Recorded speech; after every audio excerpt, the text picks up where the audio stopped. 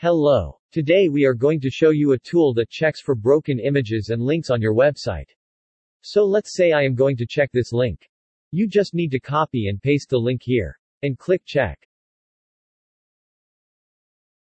So it has detected one broken image and two broken links. And if there is any link that failed to scan, it will also be displayed in the third tab. It will also show the line number where the broken image was detected.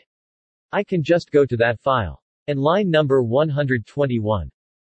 I deliberately added 1 in the URL to break this image.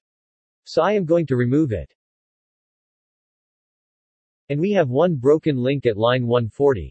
I am going to fix it as well.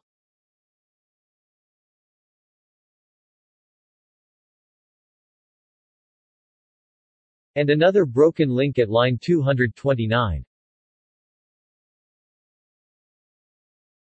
So the mlab.com is not working anymore. Because that website has been moved to mongodb.com. So I am going to update the link on my website.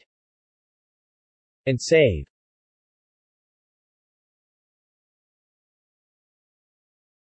Now I am going to run the check again. So all broken images and links have been fixed now. That's how you can detect broken images and links in your website and fix them. This is a free tool and you can access it from this URL. It is also mentioned in the description of this video.